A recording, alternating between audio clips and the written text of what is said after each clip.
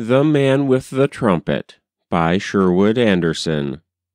Read by Frank Blissett.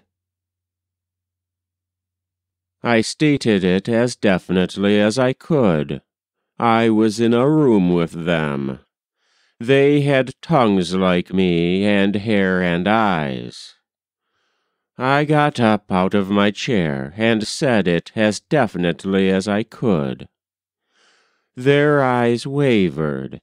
Something slipped out of their grasp.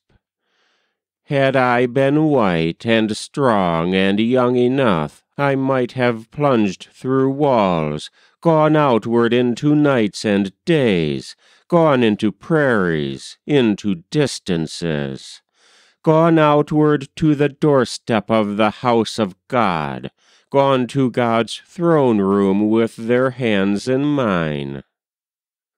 What I am trying to say is this. By God, I made their minds flee out of them. Their minds came out of them as clear and straight as anything could be. I said they might build temples to their lives. I threw my words at faces floating in a street. I threw my words like stones, like building stones. I scattered words in alleyways like seeds.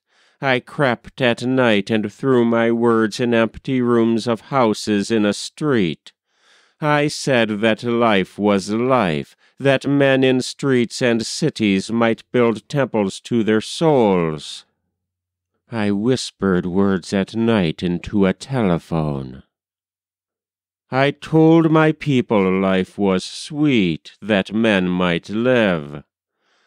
I said 1,000,000 temples might be built, that doorsteps might be cleansed. At their fleeing, harried minds I hurled a stone. I said they might build temples to themselves. That was The Man with the Trumpet by Sherwood Anderson. Read by Frank Blissett.